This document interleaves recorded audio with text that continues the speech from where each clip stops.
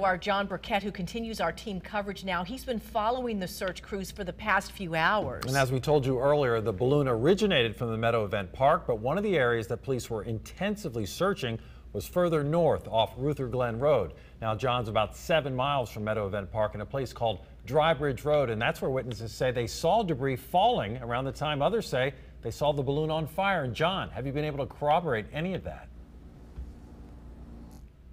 Actually, we moved, Bill. Very dense and rugged terrain off of Brownstone Road is where we're at right now.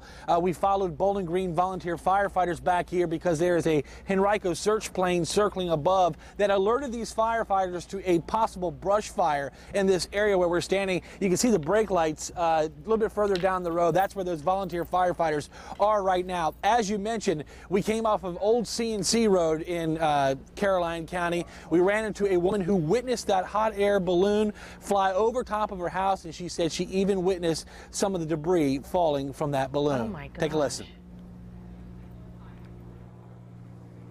Just like a firework or something like that, and then we remembered that the balloon festival was in Doswell, and all of a sudden my boyfriend, came running out, and he's like, "Oh my God!" He's like, "Look at the sky!" He's like, "The balloon's on fire." And all we seen was just stuff like falling from the sky, the basket, the balloon, everything was on fire. And I said, "Oh, please God, tell me that there's not anybody in there. I don't want to, know any of that somebody's hurt."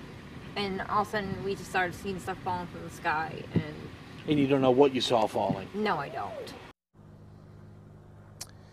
A volunteer firefighter from Bowling Green telling me he's got video of the actual balloon, not the basket, but the balloon floating off towards King William County. That volunteer firefighter is out here in the woods. Again, they've been alerted to this area off of Brownstone Drive in Caroline County by a plane circling overhead. They are looking for a brush fire in this heavily, this dense woods here off of Brownstone Road. We'll keep you updated on how that is going. We're going to go a little bit further down here in just a few minutes to see what they have found. Reporting live in Caroline County, Jon Burkett, CBS 6 News.